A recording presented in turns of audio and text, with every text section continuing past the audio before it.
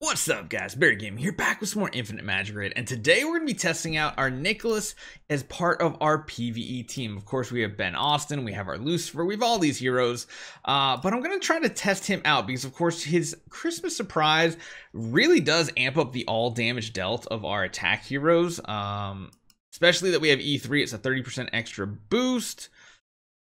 I want to see how this actually performs. Now, I know what I usually damage-wise do on certain stages. So level 5, we usually do about 100 to 105 million damage. I'm wondering if going all in on one hero, like literally dropping even you and putting you in, is a better option. The other thing is I kind of want to like mix this order around just a little bit. Or if dropping the Luna is the better option and keeping our burn hero in, which is Melia, to do the additional damage. I'm thinking we'll try it like this because this is the most like our standard that we've set up. Let's add a team down here because we are going to have to modify this right here. I'm kind of cool with him using everything.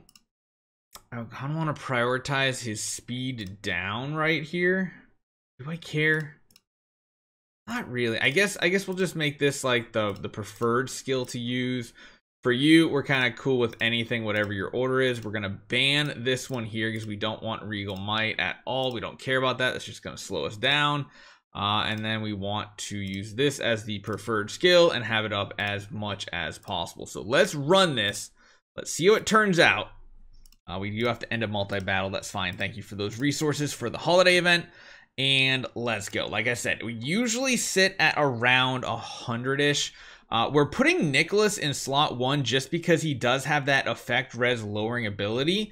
And I want to make sure it gets applied first, even before the Catherine, because that just means all these debuffs are better. We do have a deep damage aura on our Ben nowadays, which is really awesome because just giving that little bit of extra bonus damage on our PvE team seems to work out really, really well.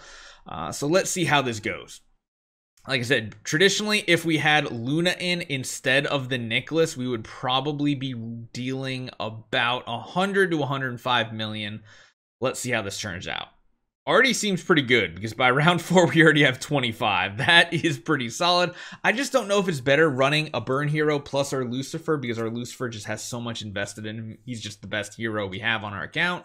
Or if it's better dropping the Melia. I want to see how much damage the Melia does to see if it's worth it, or keep the Luna around for, you know, cleansing off the stuns, increasing our turn meter time, and things like that.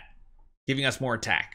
Those can all be good. So we're going to literally do a test here today to compare on stage 5. Now stage 6 is a little different because adding the Nicholas in would be the better option in my opinion, keeping him alive and our team alive. The Melia essentially keeps 4 to 5 stacks of her HP burn up pretty much the whole time, which is why I don't run another HP burn hero, because I feel like it would just kind of be overkill since it only stacks to 5. But we'll see. Damage is looking pretty solid. It looks like it's going to be an increase of maybe 20 million damage overall, which is very cool to see. I imagine, honestly, running Nicholas with a burn hero is really good because the effect hit chance of actually applying those burns is much higher in this case. And we pretty much are keeping that 5 stack up, which is really, really cool. Good time for counterattack. Get everybody to hit their attacks right here. Looking good, looking good. We're definitely getting over 100 million. This definitely already feels better having the Nicholas over the Luna. Question is dropping the Melia and giving our Lucifer more attack more worthwhile? Like, because it doesn't do, the burn doesn't do that much damage. Like, it does pretty much the same as the basic from a Lucifer. I just don't know. Because this attack down is kind of brutal, and if we have Luna, Luna can actually get rid of that attack debuff on us, which might mean more damage. We're already past it, and we still have 2 turns to go.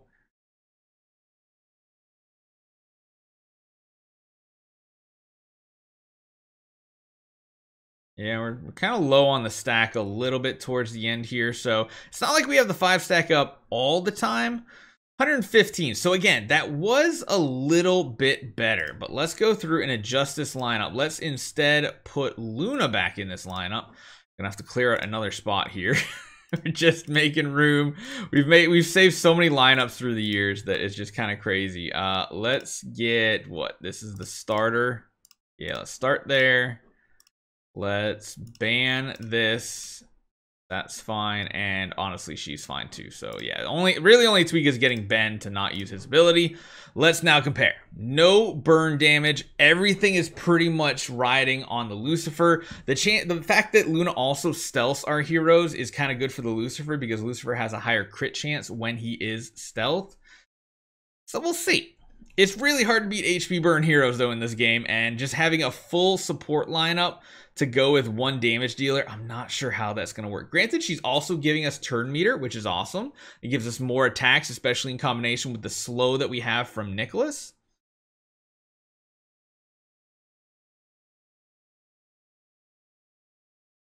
These are going to be very big counterattacks right here. Whew, 746 per ping. That is a lot. We are behind, though. You can already see here, we were a little bit further ahead, I feel like, with the Melia on our squad as well. And of course, if we did get an E3 Melia, then it would probably definitely be a better outcome because she'd be doing like, what, 25% more burn damage or 15, somewhere in that ballpark from her E3. We definitely have plenty of shielding. That is for sure. I wonder if we could just, like, you know, stop.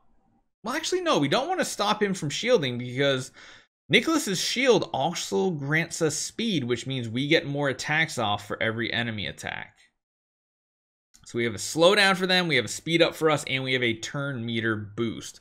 All those things very, very good for us. And Luna does provide Lucifer, again, like I said, more chances to stealth, which is going to increase his crit chance and make sure he stays at like 100% for all of his hits. Wow, he's almost doing a million damage. Billion, that would be crazy. We're not there yet in this game. 1 million damage when he's got all those buffs kind of ramped up.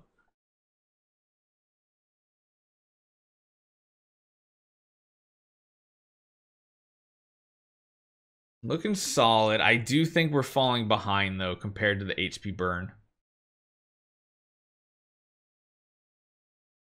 The order is kind of getting messed up here because Ben is kind of like late on his ability to get that deep damage application, that gold debuff that you see right up here. Oh, it just disappeared. 1 second, right here. That gold debuff, that is the deep damage, meaning all people do more damage. I think I want to do a different aura on Lucifer. I'm probably regressing it soon. It's the turn meter one, so when he kills someone, he gets 45% turn meter. I think instead, I'm going to give him the legendary one that does more direct damage and 25% bonus damage against bosses. I think that's the one I really want to go for, and then he will definitely be the true winner in this outcome here.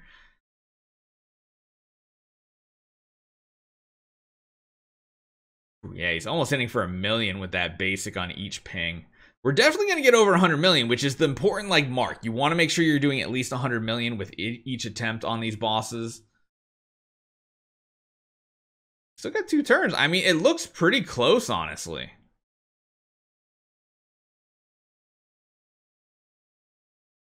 Gonna probably get 1 more attack off. Yeah, it looks like 1 last attack right here just because it's slow. I mean, it's close. It was what, 115 versus 110. So not that big of a difference. But the big thing is Nicholas literally added like 15 to 20 million damage to our attack, which is pretty impressive. I will say that. The all damage dealt definitely does help. I'm going to grind this one out right here, guys. Hopefully you guys enjoy this one, though. Let me know what you guys think. Nicholas is just becoming like the best hero in every game mode right now. It is what it is. Hopefully you guys enjoy this one. I'll see you guys next time.